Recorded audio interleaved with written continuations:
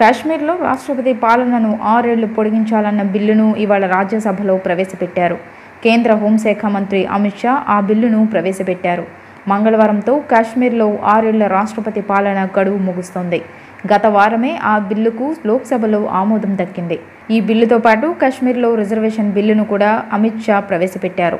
June 2018 నుంచి కాశ్మీర్లో రాష్ట్రపతి పాలన అమలవుతుంది. మెహబూబా ముఫ్తీకి చెందిన పీడీపీతో బీజేపీ కటీఫ్ చెప్పిన తర్వాత అక్కడ ఈ పరిస్థితి తలెత్తింది. కాశ్మీర్ పరిస్థితిని రాజ్యసభ అర్థం చేసుకుంటుందని, బిల్లుకు అనుకూలంగా ఓటేస్తారని ఆశిస్తున్నట్లు అమిత్ షా చెప్పారు. जो बिल 2004 में जो संशोधन लेकर मैं सदन के सामने आया हूं, उसके बारे में कहना चाहता हूं।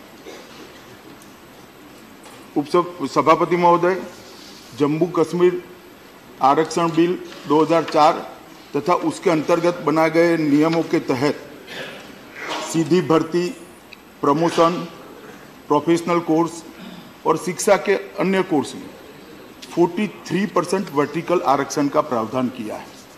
इसके अंदर अनुसूचित जातियां 8%, जनजातियां 10%, पिछड़े इलाकों में रहने वाले लोगों को 20%, कमजोर और निर्धन वर्गों के लोगों को 2% और वास्तविक नियंत्रण रेखा से लगे क्षेत्रों के लिए 3% रिजर्वेशन का प्रावधान है।